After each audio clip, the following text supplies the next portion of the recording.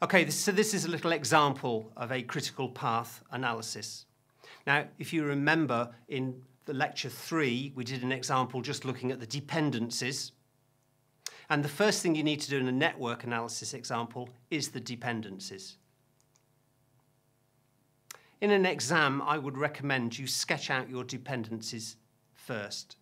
I shall give you a template to do network analysis, but sketch out the dependencies in your answer book, because if your dependencies are incorrect, then your critical path calculations will be incorrect as well.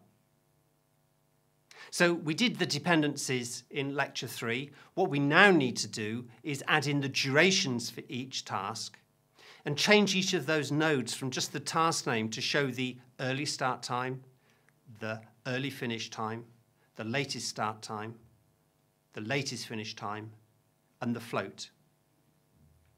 So basically, we're taking our dependency chart and we're making it into a network diagram.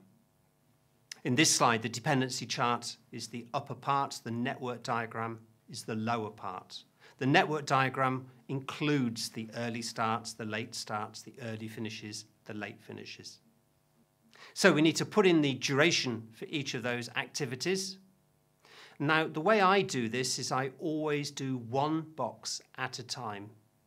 You have to do the forwards pass first, which means do the early start. I always do the early starts all the way through to the end. I then do the latest starts in the backwards pass, working backwards from the end. I will then calculate the early finishes and the late finishes. And finally, I'll calculate the float.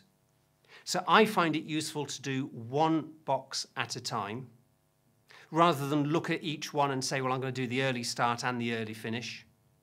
And of course, you can't do the latest start until you've been all the way through on the forwards pass anyway. So the process for doing the critical path analysis, the network analysis. The example will be shown to you as a table, a list of tasks, a list of dependencies, a list of durations. First thing you need to do, get the dependencies correct. Write them into your answer book as a little dependency diagram. Then add the durations. Do the forwards pass to calculate the earliest starting time. You cannot do the latest starting time. You cannot do the backwards pass until you've gone forwards doing the early starting time. Come backwards, do the latest starting time, then calculate the float and the early finish and the late finish, and then show the critical path. Now, in the lecture, at this point, I shall pause, switch to the visualizer, and encourage you to have a go. Okay, finally, we need to start to improve the project time. We've calculated how long this project takes, but what if it finishes late? It takes longer than the customer requires. Well, the first things we need to do, check the dependencies are correct. If our dependencies are wrong, our calculations will be wrong. Next, check the durations are correct. Remember, the durations just estimates. Somebody said, I think it takes me 10 days. Now you know they're on the critical path, you can go back to them and say, look, we're finishing late on this project. You said this task takes you 10 days. You're on the critical path. Is that still the case?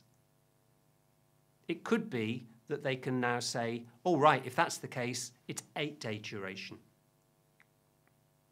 Okay, if our dependencies are correct, our durations are correct, we need to reduce the duration of the tasks.